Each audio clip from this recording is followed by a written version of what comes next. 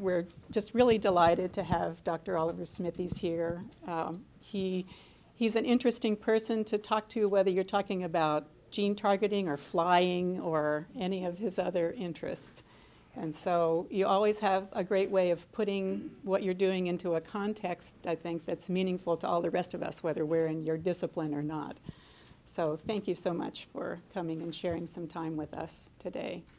And we're also really pleased to have Tony Waldrop here to play the role of moderator and chief conversationalist.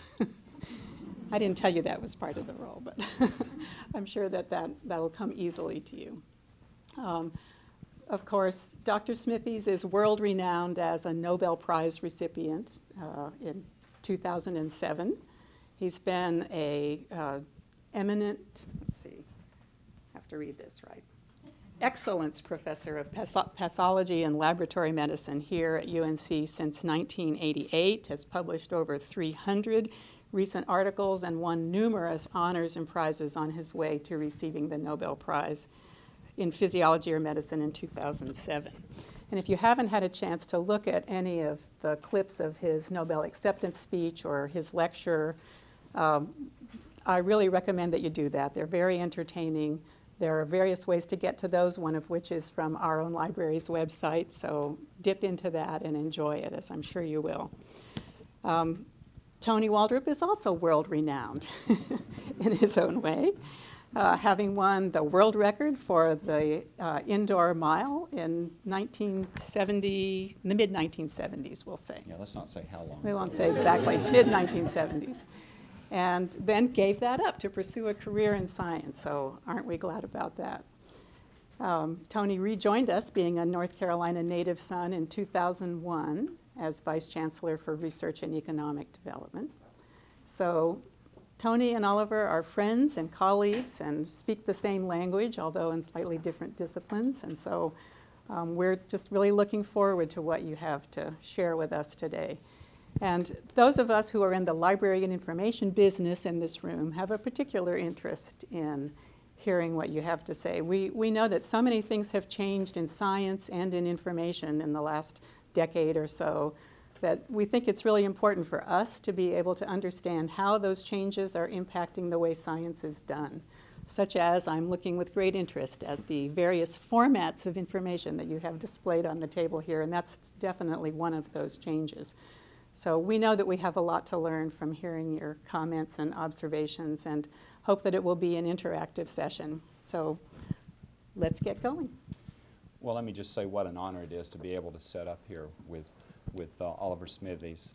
As Carol introduced him, he certainly is world-renowned, was world-renowned long before the Nobel Prize, but even more so now. The thing that most impresses me about him is obviously the science that he's done and the impact that he's had on his field, but that he is such a genuinely nice individual, and he is so willing to go and talk with whatever group that might seek to have him in front of them. I know that he's here today. I believe you have an interaction with a high school later this week or next week one, and I would encourage you when we get to the point of taking questions, and in particular the students, to ask whatever question you might have. I would second what Carol said as far as going and looking at his Nobel address. He specifically addresses students in that. And Oliver, I watched that clip on the web and saw you looking up in the balcony where a lot of the students must have been, and so it was important. It's also amazing, those of you who have heard him talk before, to get his perspective of how things have changed over time. And he's going to share some of that with us today. And Oliver, if we could just get started by you talking some about record keeping and data preservation and how that has changed over your career. And I know some of the props will enter into that discussion. So let me turn it over to you. Well, I think maybe I'll start at the level that the students will recognize how you learn something. Great. I was very lucky, and I'm fortunate, perhaps is a better word to use, to have been a student in Oxford University. I was a scholar. There was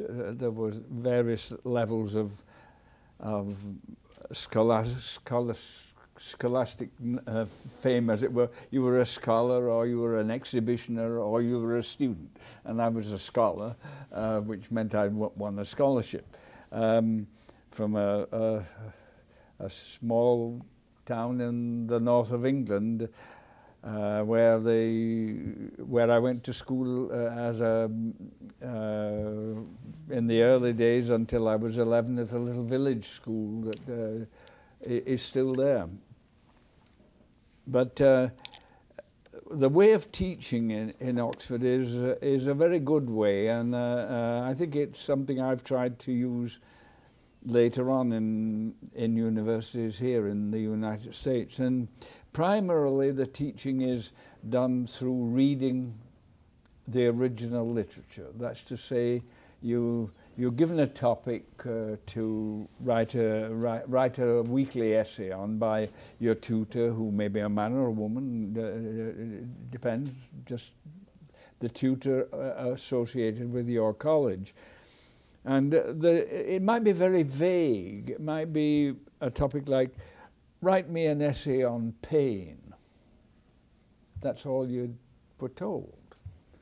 And now you've got to go and read about pain, and so you can spend maybe a day reading the textbooks and maybe a couple of days reading reviews, and then after that you were expected to go and read the original literature. That's to say, by the original literature I mean the primary publications. And it was always rather frustrating that you had to go to the library and look for the journal that you wanted and look for the particular issue, and the chances are somebody else had it out anyway, and then you would have to go back. And so there was a continuous sort of fight about finding where books were and so on. But nonetheless, that method of teaching, of getting people to read the original work, is vital, I think, to real scholastic ability and understanding a subject. If you read only what has been distilled by somebody else, you don't have to go through the process of extracting the important information. And it's interesting to me that if you go back to the very first publications on various topics, you often find that they're quite simple. That, for example, the one I was thinking of that I showed the other day when talking to some students in not Central University, but anyway, in the National Institutes of Science, which is a collection of colleges, of historically black colleges, a society associated with them. And I was talking to them about sickle cell anemia, because of course that's something that concerns black kids. And I showed them the original paper, and it was 1910, and anybody could understand it.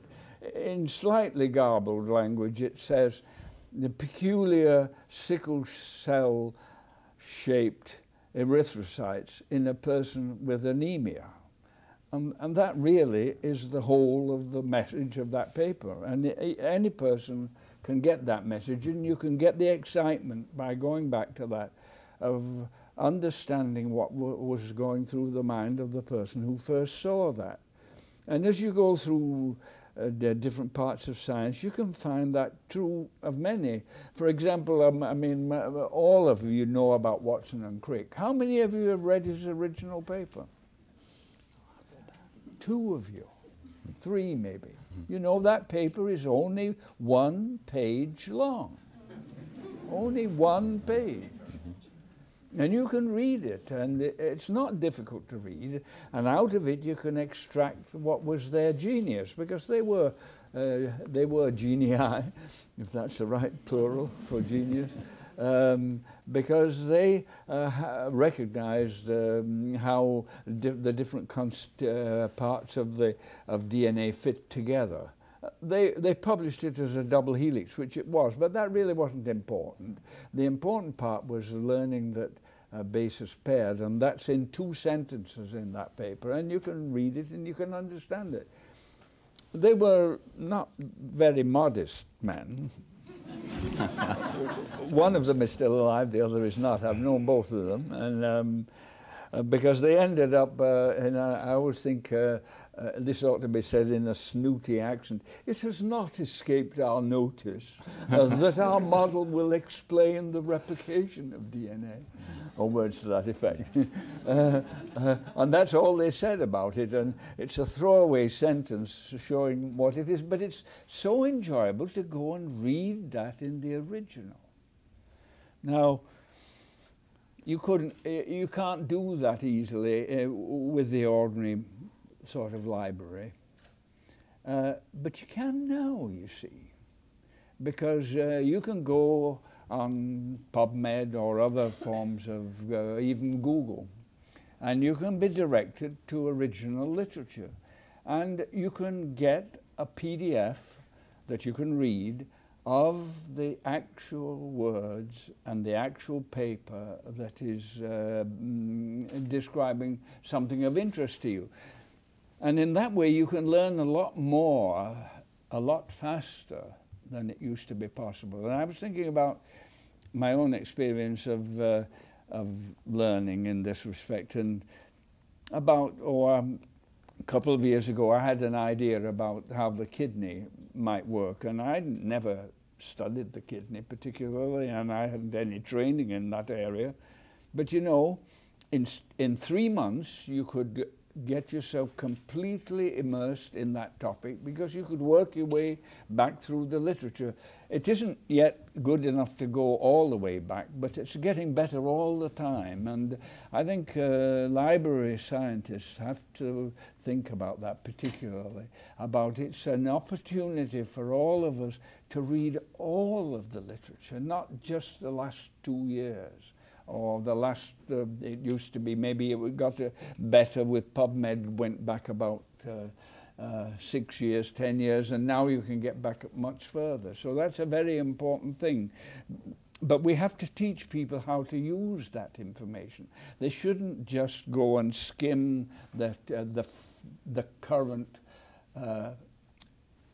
PowerPoint presentation of what it is. We should teach to go back, because it's in the fine print that you really understand what's going on. It's not in the title of a paper is the grossest exaggeration that the authors could get away with.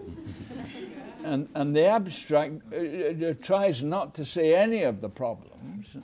And then you have to read in the paper, and then you can maybe deduce, etc., etc. So anyway, well, how do you handle all that information? Well, there's a storage system up here.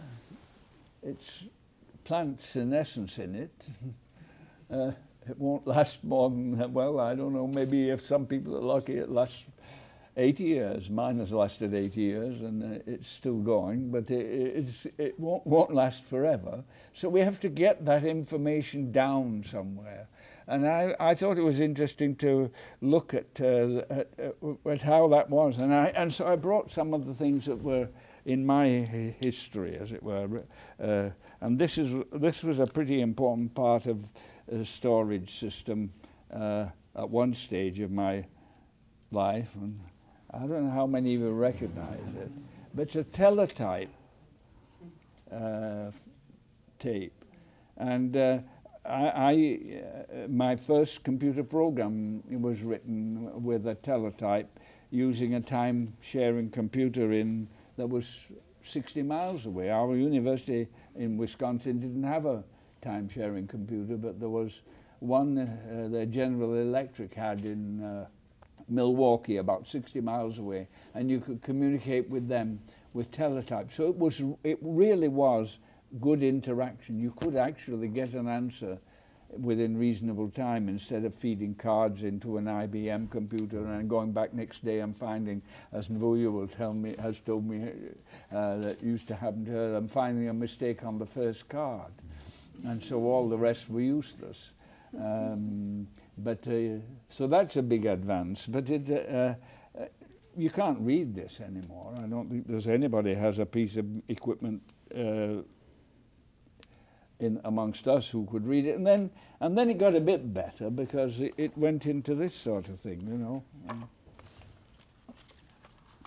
And this was a fairly advanced one, you see.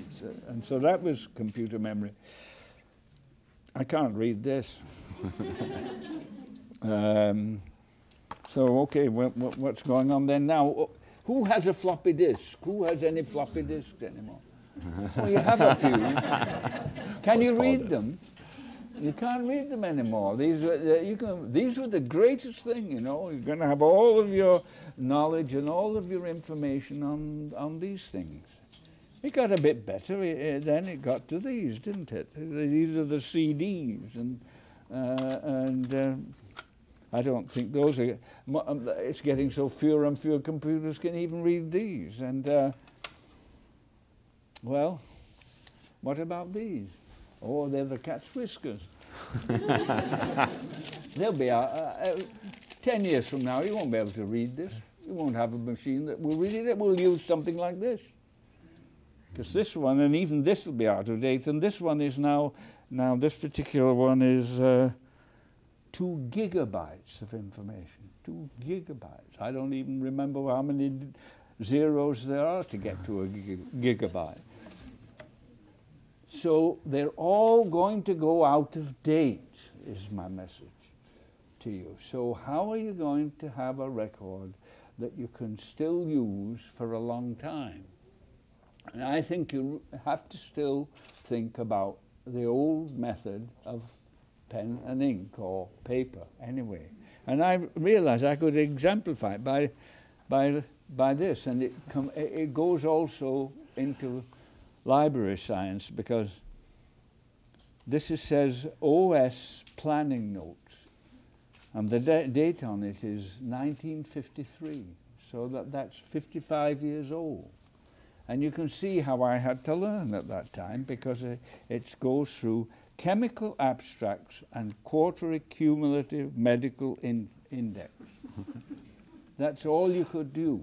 That was already, it was a library tool, because you could go to the library and you could get this big book, but these big books, there were many of them, which were chemical abstracts, and you could get this quarterly, as it obviously is quarterly, cumulative medical index. And my first job was, I was hired by a grand person, David Scott, and he was, as I thought at the time, rather ancient. I think I would think he was rather young now, but anyway, he had been one of the people working in the early days of insulin. Insulin was discovered, as some of you know, in Toronto in the 1920s by Banting and Best. And David Scott crystallized insulin, it's a protein, and crystallized it in the form of zinc insulin. And it was very slowly dissolving, and it's still used to this day as a slow-release insulin. And so when I went to ask him for a job, he said, well, you can work on anything you like, Dr. Smithies, as long as it has something to do with insulin. So you see, my note says, quotes, insulin. So that was the scanning that I was looking at, all of the articles which had insulin in them. And you can see, if you can read, this is, in 1945, I found 2144 superscript 4, P1023 superscript 4. I have no idea what the superscripts mean. But most of those are crossed out. And then about the fifth down is 1430 superscript 7 with a check mark on it. And this has now got the title written in it. Statistics of assay, extended crossover design and its use in insulin assays. K.W. Smith et al. Quarterly Journal pharmacology, etc., 1944. So you see now I've got a reference, but it goes on all the way through these, and you can see that some of them I even wrote out a bit more. Here I've got one, and it sort of gives the abstract, and there's pages and pages of this stuff. And that's what you had to do to try to find your way around. But how many of you would be able to produce a record that's 55 years old that shows you what had happened? Only by writing it on something that will last. And so it's interesting because it actually goes into, it runs immediately into this which is falling apart, you see. But this is my lab record book from my first job. And it starts with Old Smithies, room 327, School of Hygiene building, College Street, Toronto, October 1953. You see, so it follows directly from that. And in here you'll find me trying to work with insulin. And there's a page which I used in my Nobel lecture that shows that I was having trouble with it, etc. But here's a record, isn't it? And it still exists, and it's 50-odd years old. And you can go on, then you can trace, and you can see this one. And this one I like because this was the first time I found a genetic difference in anybody. That was a difference in the serum proteins. I thought it was a male-female difference because this was the first female I'd looked at, but it wasn't. It was inherited. But there it is, and it's drawn in there because it didn't have a camera. So I couldn't have recorded it any other way. But anyway, it goes on like that. And then I think this is an interesting one because this is now much more recent. And this one's now in 1982. And this page has my first ideas on how to do gene targeting. And it's all on this one page, you see. And you can still see it. So you can see, and you can look back and you can see what was going on in Smithies' head before. The page before has nothing to do with it. It's a new thought, and what happens then, and what you have to do, and so on, and maybe, and then here, 3 years later, is one. Still, you see, I still enjoy them. 3 years, 3 years later is the time when it worked. 3 years and 1 month. C gamma 13, because that was gamma, the book Gamma. And I'd gone through the alpha. I'd gone through the Roman numerals up to about 30. I'd gone through the capital letters. I'd gone through the small letters. I'd gone through the Greek letters. And then I'm now back on the ordinary letters with prime numbers, so I can use primes, and so on it goes on. And then what's this one? Well, this one says Monday, March the 30th. What day is it today? Monday, March the 30th. DTT to GSH injection. And it checks for 1 milliliter of gold chloride, 4 milliliters of distilled water, 3.8 milliliters of water containing 25 milligrams of DDT. And so it's my notebook still. And then somebody could, and that was 9:52 a.m. And I was trying to do the experiment in a timed manner. And at 10 a.m. I gave this fraction injected by Mike. That's my postdoc, and we're going to see if making the things fast will work. But these records are very critical. So somehow you people in information science have to bridge the gap between these which won't last and these which will last. And you've got to teach people to use both, not just one. And I think that's an important thought, because, you know, otherwise you're going to have happen what have happened here, you see. This is the last, well, actually one before the last, because I've saved the last issue of Christian Science Monitor in this form. It will not be available in paper form anymore. And this is our local newspaper. It's the nice one. It's talking about the Blue Devils coming up short. So it's a very good page, but you see it's already shrunk into nothingness, hasn't it? And this won't, I'll bet you 2 years from now you won't get this anymore. So that's the problem of information science that you have to think about. Okay, well, I've spoken enough now, so somebody else can talk. Not nearly enough, but I have a few questions, and then certainly I know others do. Oliver, we talked some prior to starting today about how your use of the library has changed over time and changes that have been made in the library. Would you be willing to say a few things about what it was like when you started? Well, yes, I told you about what you had to do as students, and then occasionally you would, and so you'd read a lot of things, and occasionally you might even, there was one that I thought was marvelous when in this lecture, actually this essay on pain, because I came across the fact that somebody had had the idea that there'd been a protopathic organism which could detect pain and not much else, and an epicritic organism which could distinguish all sorts of fine things, and that this is the way evolution had gone. And I learned one sentence. I thought it was marvelous because it was one sentence, and it goes, talking about the protopathic animal. This creature, if it could propagate its bewildered kind, which appears doubtful, could have little survival value, for in response to a stimulus which it could not understand, from a stimulating agent whose nature it had no means of determining, could only respond by curling up and micturating, which, for those who don't know, is peeing. But that's in this form of memory. But anyway, that was. So you've had a long interest in the kidney, all the way back to that. Yeah. But anyway, I mentioned going to the library, and the library has.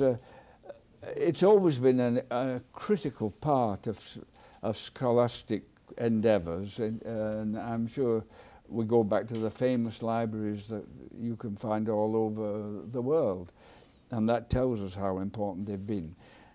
But the library is a practical tool in a sense, and then you have to learn how to use it. And initially it was go to the library and look for the journals. Then it was helped by cumulative index. And then, as you think, PubMed was an enormous advance, because then you could have the title and you could have an abstract, and at least you could know which one was worth going to look for. You couldn't see the whole thing yet. You would have to go to the library to see the whole thing. But you would know what you were going to look for, so that would help a lot. And now, as I say, we can do much better than that, because, well, perhaps about a third to 2/3 of the papers that you want to read, there is a full copy available. Not far back yet.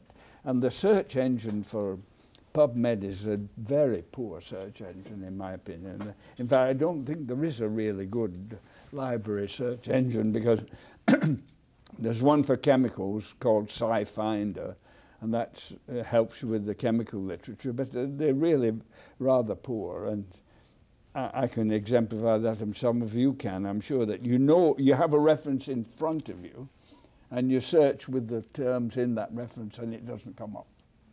So that tells you that they are not adequate yet. But they're improving so much, and you can learn so much faster. I have to tell you another anecdote. Well, it's a true story. It's not an anecdote. It's what happened. About a year ago now, they had an affair in New York where they unveiled some places where the Nobel Laureates' names were inscribed, and it was associated with the Swedish embassy. And the Swedish embassy or the Nobel Foundation, I don't remember which, had asked students to write an essay about some topic of their own choosing and submit it in a competition. And a young woman, I would say a girl really, she was only 16, won this competition for an essay on Niels Bohr. And I got to read her essay. And it was almost exactly the same essay that I'd written when I was 23, when my topic for the week was discuss the Pauli exclusion principle and the periodic table. That was your essay. And the Pauli exclusion principle is to do with quantum numbers that electrons can have, and that you can't have two electrons with the same quantum numbers, etc. And this led to a marvelous understanding of the periodic table. And so I said, I wonder if this girl now, is she a lot smarter than I was? Or what? And then I came to the conclusion that we were about equal, and that it was now a lot easier to learn, so you could learn sooner. And that the difference was that she could get this information at an earlier age, and that we were probably equal in that respect. I might add another story about that essay, because I had a glorious time writing it, and she had with hers. We both enjoyed the topic so much. It's a glorious topic. And it seems very sophisticated, and it isn't really. But anyway, I got about halfway down the first page. I had 12 pages reading this to my tutor, and he found something that I couldn't justify, and I didn't really understand. And the rest of that tutorial, they lasted about an hour, was teaching you that you never, ever write down something that you don't understand and that you can't justify. Mm-hmm. A marvelous lesson. But anyway, going back to this topic of the library, you can see what I'm saying. It's a lot easier now. There's a lot more information, but it's a lot easier to get it. There's no excuse for not going back in the literature anymore. Absolutely. So something that libraries have pushed for, and something we're seeing throughout the country now, is the open sharing of data as soon as it's put into publications. And I wonder if you might talk some about what impact that's had on science over the years, the availability of being able to do this rapidly. On my information of science, it's not done well, is the simple answer. It's not really practical to put data directly into a computer, at least our sort of data, because it's not in a handleable form, and you have to hire a person who tries to put it into a handleable form, and by then it's become passé or whatever, and it's not really terribly useful, I don't think, at the moment, in the form we've been exposed to. I suppose that's partly showing my age, but I haven't found it helpful. But if you go to the next step and look at papers once they're accepted for publication. That's a different matter, because then it's already been digested and it's in a form you can read, and then the supplementary material particularly is extremely valuable, because that can have all of the primary data, or a much bigger proportion of the primary data. Those are absolutely invaluable. That's completely different from this putting in data as Exactly. raw data. It's not much use to people in most of the situations, because it's too personal, most of it. I mean, the method of writing it down, or the experiment, and it takes too much time to do it.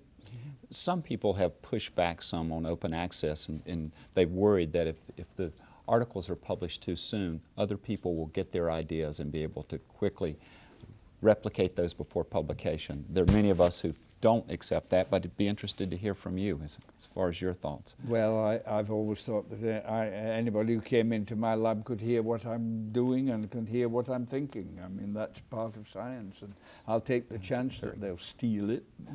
I mean, I think one time 9 times out of 10, you will have great enjoyment in talking to other people and just communicating freely. Maybe 1 time in 10 you might be burned a little bit, but I think it's even less than that. And if you cut off that, you've thrown away 9/10 of your enjoyment. It isn't worth it. It isn't worth being secretive about things. But I realise that that's an ivory tower sort of view, because if you're in a commercial operation and you have to patent something, you obviously can't go around talking about it all the time. I've never had difficulty in what you would call competitive science. I've always try to avoid it. If I've got in that situation, I've tried to get out of that field of endeavour. It's not pleasant. I don't enjoy it particularly. I've won competitions of that type, and then I've been glad to leave it. There was one that occurred while I was here, and that was at the time cystic fibrosis gene was first identified. There was a lot of competition in trying to be the first to knock that gene out. It wasn't very pleasant, and Bev Kohler, who's a professor here now, and she and I both agreed that it wasn't really a pleasant time for us with that sort of competitive atmosphere. And though we, in a sense, won the competition because we got the first one, but we neither of us enjoyed it much, and glad to be out of it. And so it's not the way to do science. And I agree with you very much. An additional part of sharing of the information is that not only has it made it easier for students to learn and for scientists to share information, but I think the general public also has a thirst for getting information sooner than what we used to see before. And I'd be interested to hear your thoughts about that and how important it is to get that information out to the lay public. Well, I think it's a duty of scientists to make sure that the people who are, after all, funding them, the ordinary public is paying for the science which we do, that we can talk to people about it. And I don't know what the best way to do it is. I've been trying to do my little bit, as it were, since the Nobel Prize was awarded, because people want to hear me talk. I don't talk any better than I did before, or any more wisely than I did before. But for some reason, people want to hear it now. But it is a challenge, and an enjoyable challenge, to talk to people so that they can understand. And I found that business of, I'm talking about original papers. I will go and talk to a lay audience, and I will use the original papers and show them that they can, with translation, understand what the primary information was, not some my bête noire, not some PowerPoint distillation of it. So I enjoy that, but I don't know how the speed of that relates, in a sense, to communicating. It isn't really speed, it's the ability to talk to a person without using long words, if you can use short ones. And that's something that we have to learn to do. I'm going to open up the questions to the audience in just a moment, but what if you had a student come to you today or tomorrow and they said, what's the best piece of advice you can give me as I'm beginning my training in science? What would you tell them? Oh, I would say, look around for something that you enjoy doing. That's the primary thing. If you don't enjoy it, you won't ever do very well. And I say to students that, and I use my own career as an example, I say my PhD was involved, wasn't originally set out to do this, but it involved designing and building a relatively complicated piece of apparatus to measure osmotic pressures. And it was a good piece of machinery in the end, apparatus, not machinery, and it was very precise, and so precise that I had to interrupt my theoretical line to let my points show, because they would be covered by the line. And I pointed out that nobody ever quoted that paper. And nobody ever used that machine. I didn't use it again. And so what was it? What did it achieve? Well, in doing it, I learned how to do science. And that's what it was about. It didn't matter what it was, really. I'd learned how to do science. It didn't have any contribution to the future of mankind or womankind. But I enjoyed doing it. I had a very good time. And later on, I wouldn't be doing experimental science if I didn't enjoy it. I go to the lab at the weekends. I don't go to work. I go to play. I mean, I get paid for playing. So if you're a student and you find yourself doing something that you don't like, go to your advisor and ask for a change. If you don't like looking down the microscope, you shouldn't be looking down the microscope 2 or 3 hours a day. If you don't like handling mice, you shouldn't be working with mice. You may have to work with mice that you don't really, which isn't your favorite part of the day. But anyway, what I'm generally saying is find something that you like doing every day. Not every day, but every day. And then if your advisor won't help you change, there is another solution. Change your advisor. I've said that before, but I mean it seriously. That's the single most important thing, is to find something that you enjoy doing and do it well.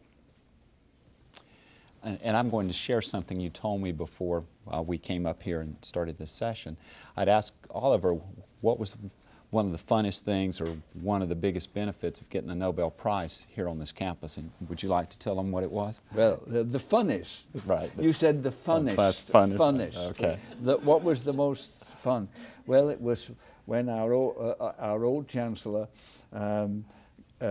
got up at the, I think it was faculty day. He'd introduced me to the faculty earlier on, and then later on in the course of it, he sort of deadpan and got up and said, now I'm going to take a privilege which chancellors can have, and I'm going to say that Smithies has a free parking place for the rest of his life. I think that was the funniest thing, because I did this because it's actually very useful. I know where I can go. Occasionally I have to take a piece of paper out of my, we made a few cards of this that says, you have parked in a place that is reserved for somebody else. Would you please move your car? We've had to use that a few times, but not very often actually. It's honoured very well, but that's the funnest thing that happened. And then I got to go to the Final Four last year, because but that was another story I should tell you, since we're telling stories. He called me up about a couple of weeks later after this incident, and then said, but then he called me Oliver. He said, Oliver, I'd like to ask you a favour of you. And I said, oh, what's that? I said, I'll do my best, Chancellor. He said, well, I'd like you to have your photograph taken in a UNC basketball jersey. I said, what? And he said, yes, I want to have an ad in the New York Times showing that UNC is not only good at basketball. and so eventually got this photograph done. Some of you have probably seen it, with me holding a basketball. I never held a basketball in my life before. and they even changed the number to 50. And those of you who know basketball know Tyler Hansborough's number is 50. Anyway, it's a pretty glorious thing. Not that part of it. But, well, I said, Chancellor, you know, if I'm going to do that, don't you think I ought to go to the game?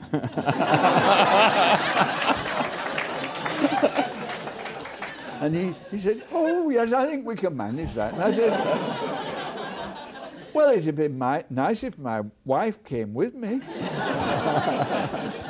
He said, well, we can do that too. And then I'm really rolling now. And I said, how am I going to get there? So we got on the athletics plane to go there, and we had a good time. Unfortunately, we lost on the first game, as too many of you know. Not going to happen this time. I'm not going this time either, so I won't be a jinx.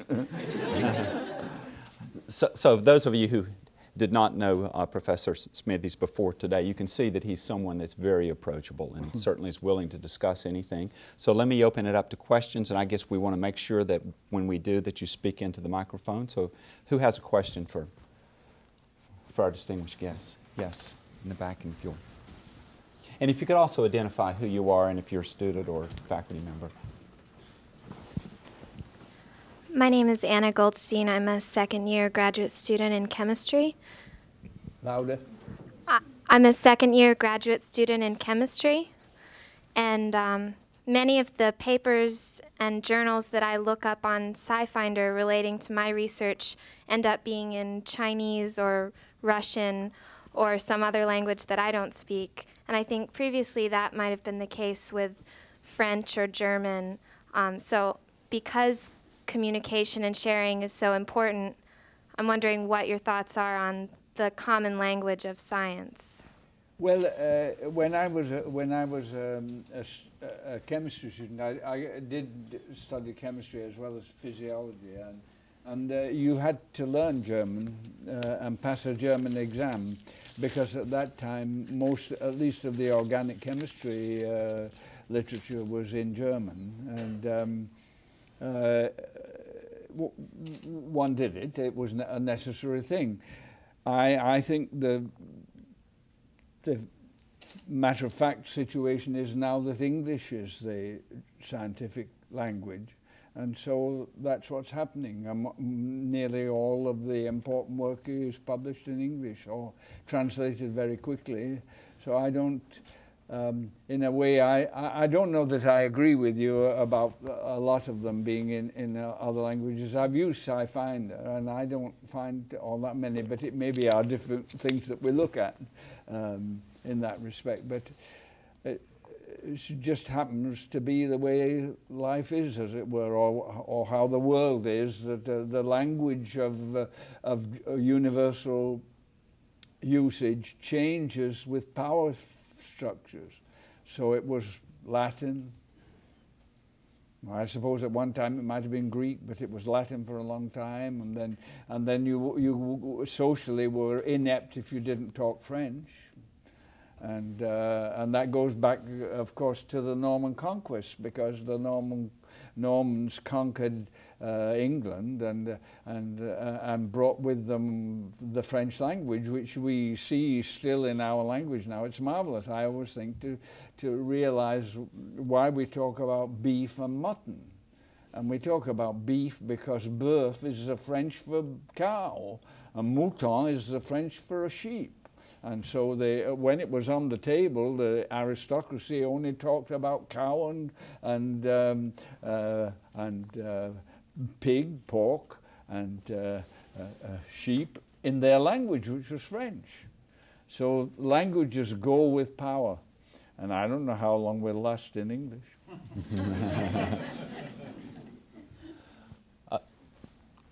It's open for questions. I think we have one here.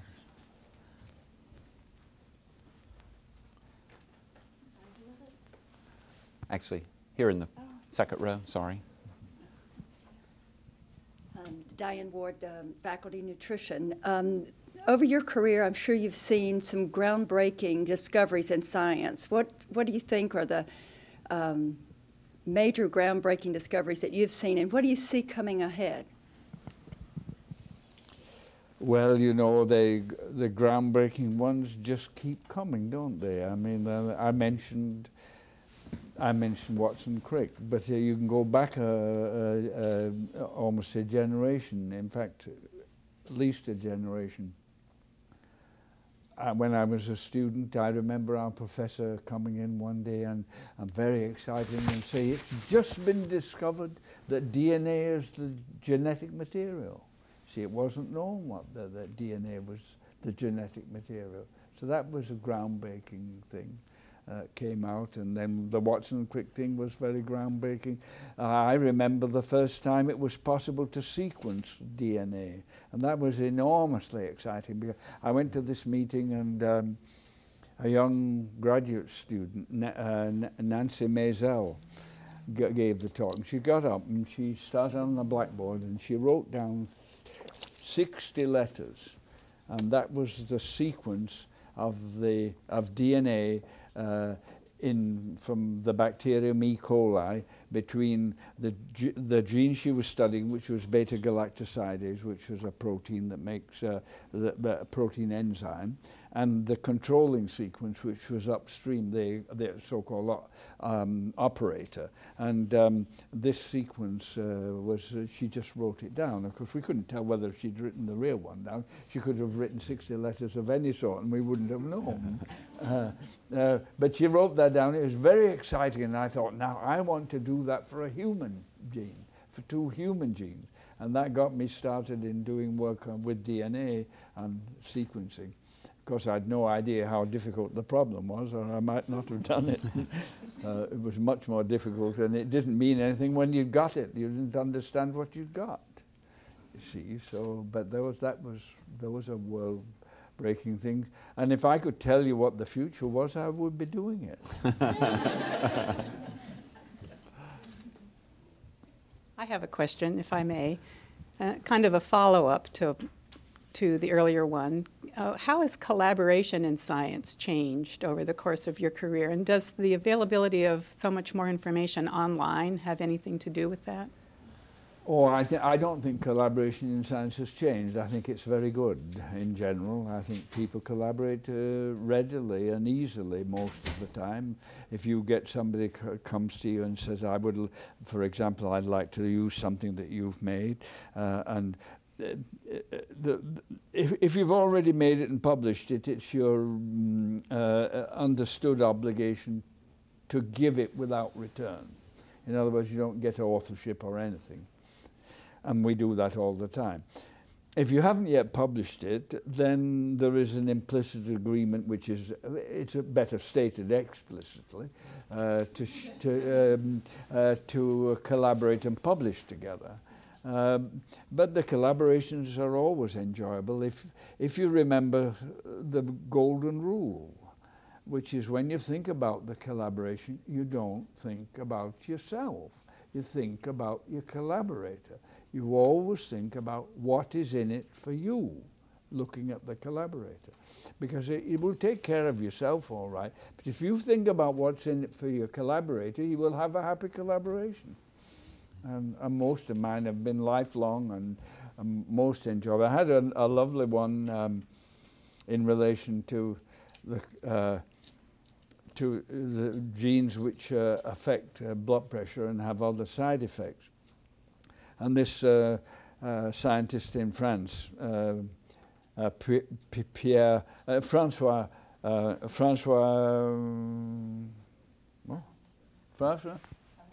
oh yeah, François Alain-Gelat. He wrote to me and said, we'd like to have your mice to do an experiment, because I'd made some mice in which this particular gene that he was interested in varied in the level of expression. So I had mice that had less than normal, or more than normal. And I sent these mice to him, and he did work with them, and we published a paper together, which led to some interesting things. But I never met him. And then I had to give a talk in New York, and I knew he was coming to the meeting, but I got up and I gave my talk, and I got to the part where, and I have this marvelous collaboration with this François Alain-Gelat, but I've never met him, and a guy at the back of the room got up and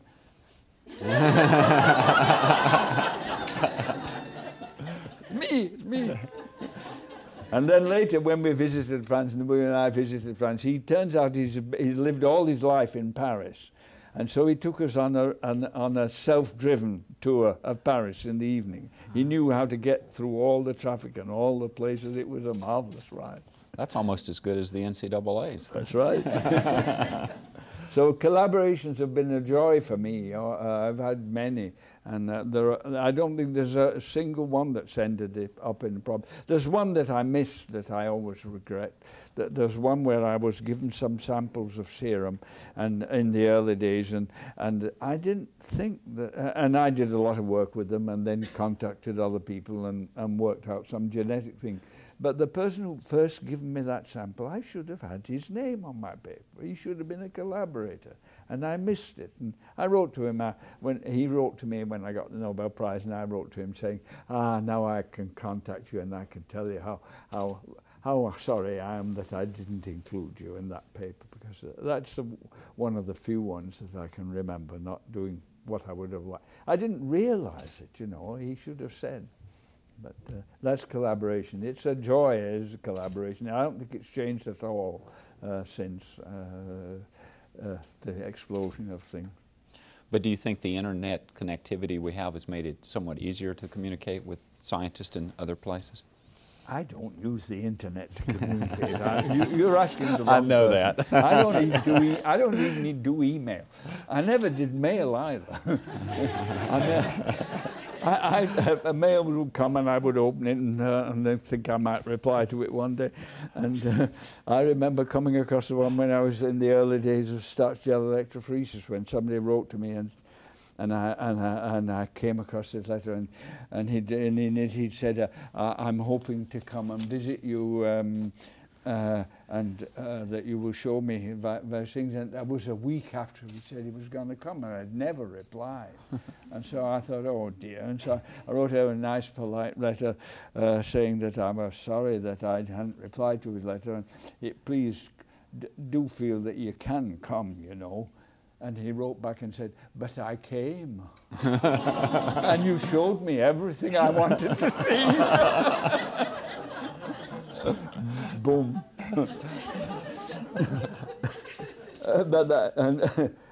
There are a couple of other, there's some correspondence that I wish I'd still got the copy of.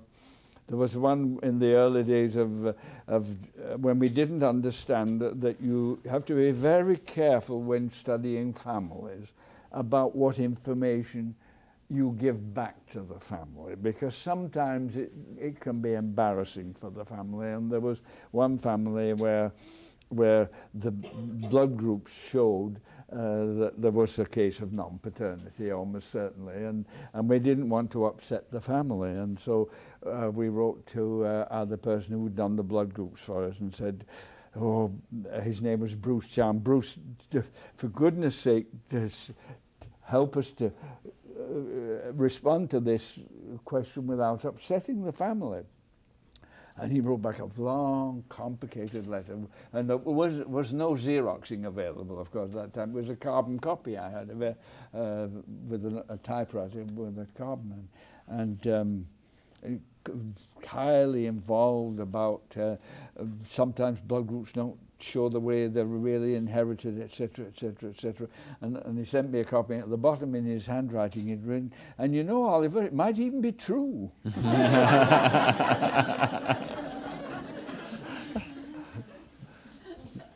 A question in the back. Right.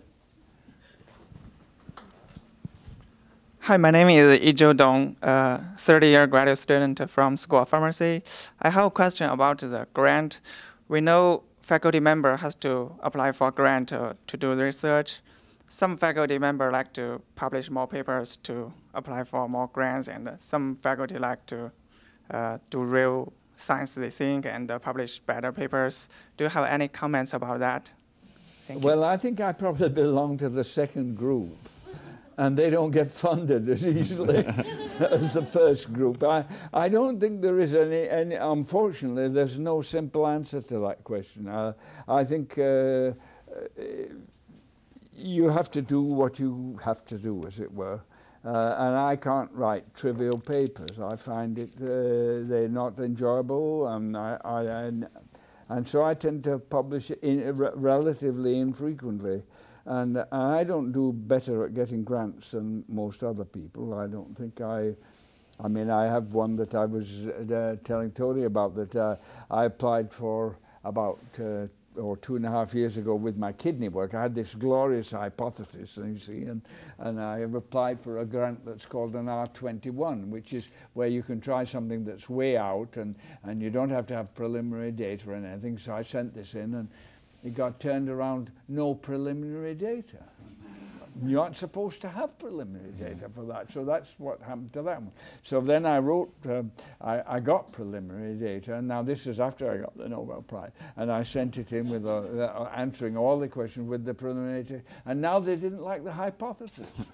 So I didn't get it either way. So I'm afraid it happens to all of us, and I don't know, there's no answer that's simple. you just do the best you can, and you do the way you want to do science. And it's better to write good papers infrequently than poor papers frequently. But you have to have some sort of compromise in order to survive.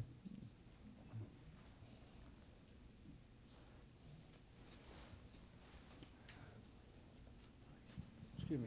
I don't mean this disrespectfully, but I'm wondering if the knockout gene business that you've been involved with and so successful in is kind of coming to an end, or is going to be over within the next 10 years or so. Yeah, I would hope it would come to an end, in a sense that people will find better ways of doing things, because that's what science is. It always progresses. And I think it's had rather a long life. I'm surprised, really, because we published our first paper showing that it was possible in 1985, and so that's 20 years ago, and the first animals in about 1989, so that's still 19 years ago, isn't it, or whatever, and still people are doing it, and in fact I think it's much more advanced than knocking out. I like to make the comparison that we all differ. You just look around and you can see we're all different, and that's exciting and interesting. And we have different susceptibilities to various conditions, especially as we get older, they show more. But these aren't due to knockout of anything. Because if they were knockout, they would be relatively simple to discover, because they will be inherited in a simple manner. Recessive is what geneticists call it, where you get one bad copy from one parent, one bad copy from another, and if you're then the unlucky person, you get two bad copies and the gene doesn't work. And but most of the conditions that are common, like high blood pressure and atherosclerosis and arthritis or whatever you might think, they're diabetes even, they aren't inherited simply. So they're more complicated. So there's a lot more to do than just knocking out genes. And I think there's still a hope, there's still a phase for doing that. But it's much too difficult still. And so I hope somebody will make it a lot easier, and then I will be passé. No.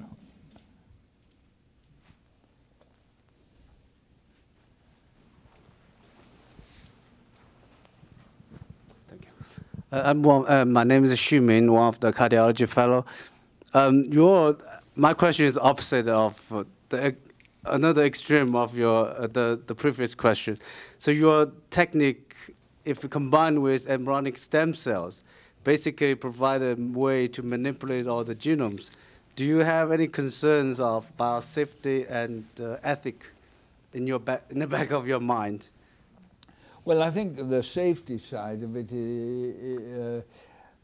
you must mean as far as being safe when applied to humans. Is that what I'm hearing, really? Because there is no indication that an altered animal will take over the world or anything like that. So I think you must mean that. And that also raises the ethical question. So, well, first of all, I'll say a word or two about embryonic stem cells, and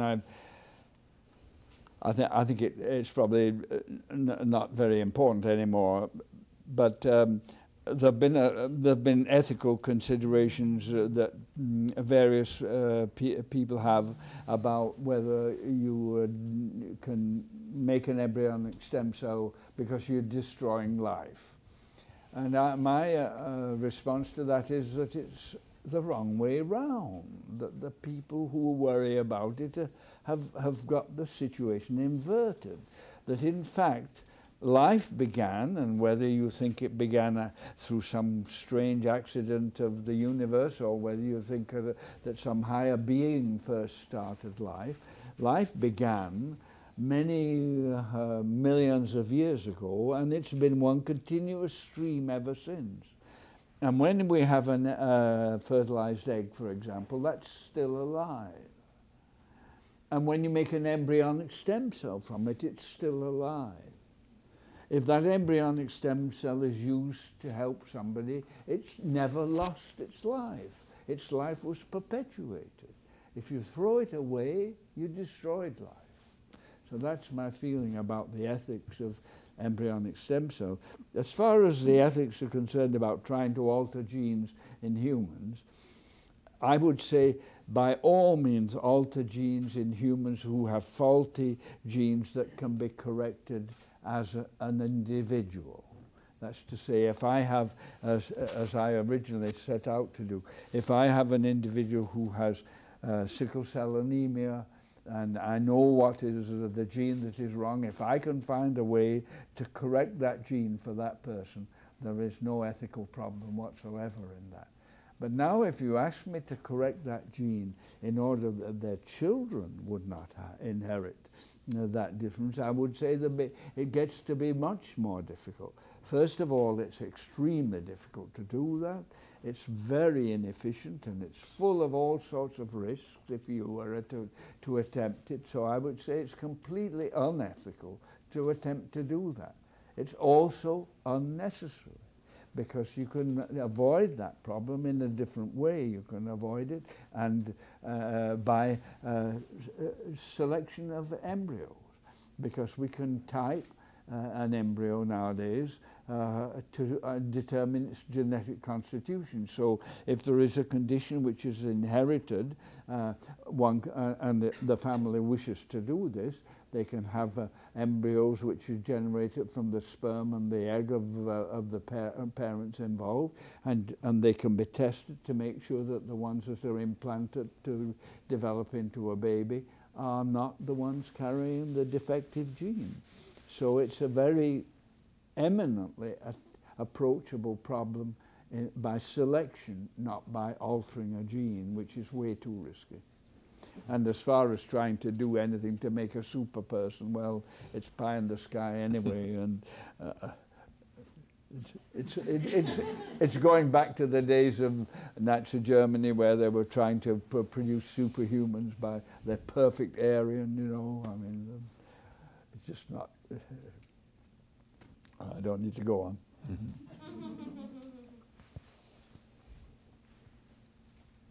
Yes, my name is Zhao. I think I'm a postdoc. I want to take the opportunity to ask you, what's your opinions for postdocs? What's my opinion for postdocs? Well, I work with postdocs all the time. I mean, I think my opinion of them depends on the postdoc. Can you at least give 3 sentences?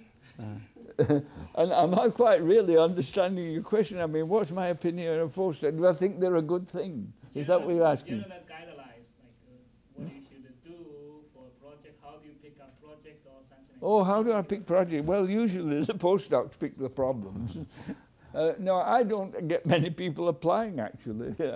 I don't. I was rather surprised. I thought maybe once I got this little thing that people would apply, but I haven't had any more people applied than applied in the past. I think they think I'm dead. Far from it. Oh, I do have a real story about that, because my first paper was with my tutor when I was a student. I was still a student, and we wrote a paper together because of some idea I had, which I knew was wrong, and I didn't know why it was wrong, and I asked him why it was wrong, and it took a whole paper to decide why it was wrong. But we published this, and that was in 1948. Now, about 30 years ago, then that would be 1978, you see. Then somebody came up to me and said, are you that Smithies who published that article in Physiological Reviews? And I said, yeah, yes, I am. He said, oh, I thought you were dead. So I think they think that way about postdocs.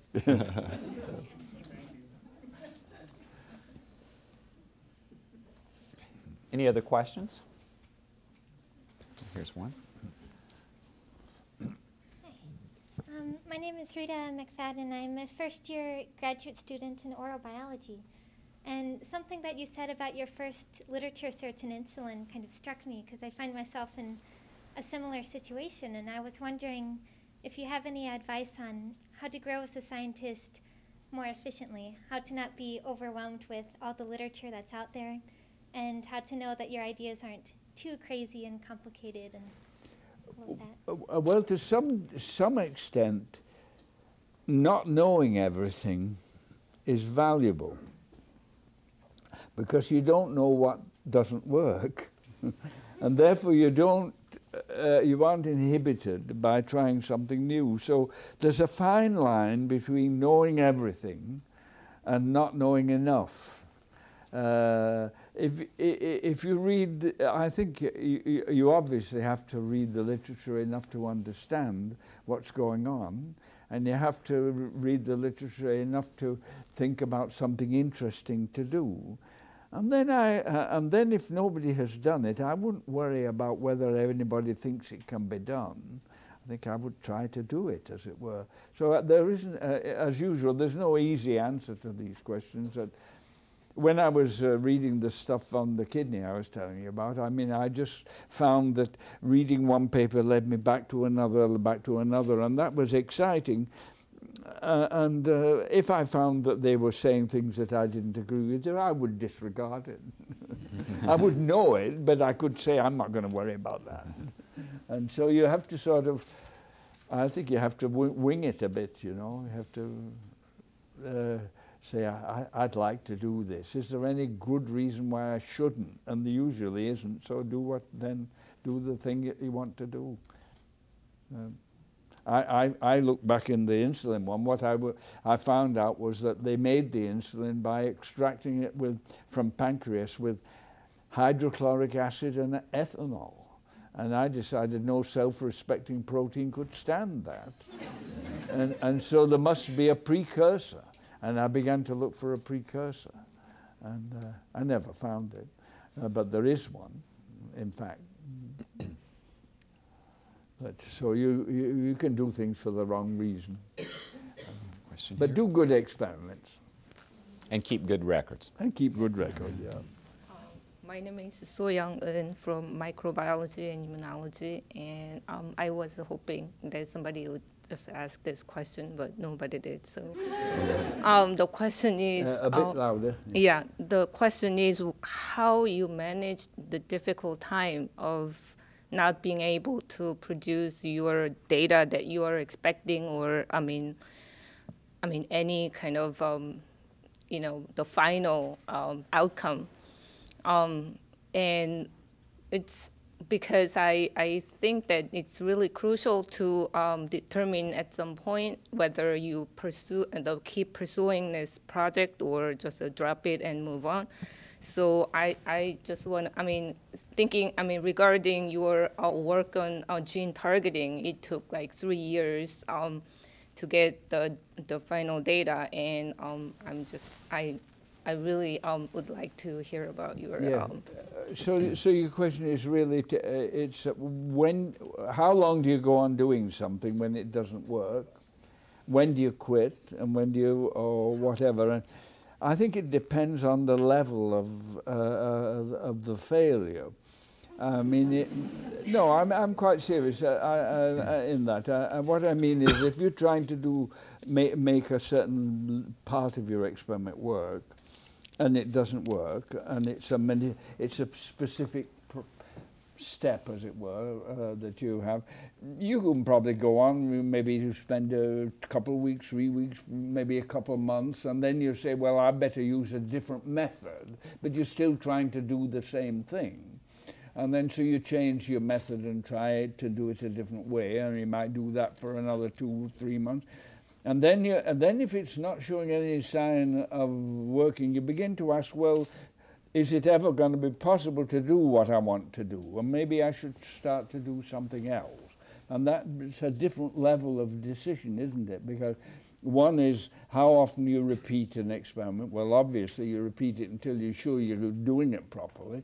And then how much do you try changing it or going to a variant? Then that depends on what else is available and how important that particular problem is. Can you go around it? But then finally you're going to have to decide, is the overall goal worth it? And maybe it isn't worth it and you quit. Or maybe you get depressed. And that happens to all of us. And there are several sorts of remedies. One, of course, is to drink yourself into a stupor. I don't recommend that, and I've never tried it. But the other thing is to go away, go on vacation or something and go and do something different. And you come back energized, and that happened in the gene targeting with me, that everything didn't seem like it was working, and my graduate student who at the time didn't want to work on it anymore, and my postdocs weren't keen either, and because we'd thought of so many things why it could go wrong. And I went off with my friends. We went sailing and flying and sailing, and I came back and I thought, I'm going to start again with a slightly different approach, and started again, and it worked then. So you get refurbished by going and doing something else. So it's important not to just have science as your only thing. You should have at least have a hobby, and it's very nice to have a companion that you're fond of. And then if you have a happy companion and a hobby, then you've got three things, and you can afford one of them to go wrong occasionally, maybe even two. But so those are things that help. Knowing that one of your hobbies is flying, we're hoping that's not one of the things that goes wrong for you anytime soon. Well, you know there'll be a day when you shouldn't do it anymore.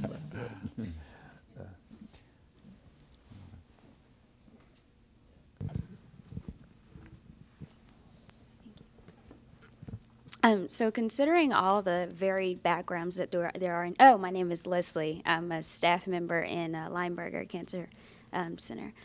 So considering all the people with all the varied backgrounds in here, like what advice do you have as far as maybe a theme or a quote or something that has encouraged you like throughout your scientific journey? Well, I think that just the whole of the discipline of science has always been part of my life, as it were, and that's what's encouraged me. And I didn't realize it was what you call science when I first began. I just wanted to be an inventor. I read, I think I read a comic strip with that had this character in it that was an inventor, and he always seemed to be doing neat things, and I thought I'll want to be an inventor. I didn't know the word scientist, and then I found that I like making things and doing things and building things with my hands. And you try to make a radio, or you make a telescope or whatever, and so you find something that you enjoy doing, and that turned out to be science, really, because at the time I went to the university, I couldn't decide what I wanted to study, whether I won my scholarship with physics, but I don't know where in my mind I decided I might want to be a medical doctor, and so I eventually started off as a medical student, and did that for 2-3 years, and then heard from the person I mentioned, my tutor, who was so exciting a person, and his things were so exciting, I decided I wanted to do that sort of science, which meant learning chemistry, which we were talking to that young lady over there about chemistry. And I went and did chemistry, and it was always something exciting, you know, and so that's the enjoyment of science, is that it never stops being exciting, because you don't know what's on. I say it in a way here. I mean, this is my book, and this is page 59 in this book, and here is page 60. I don't know what's on it. I don't know what's going to be on it. That's why it's exciting, because I don't know what's going to be on it. Very good. I think that we have certainly enjoyed the time very much with you, Oliver. Let me thank you on behalf of all the people here.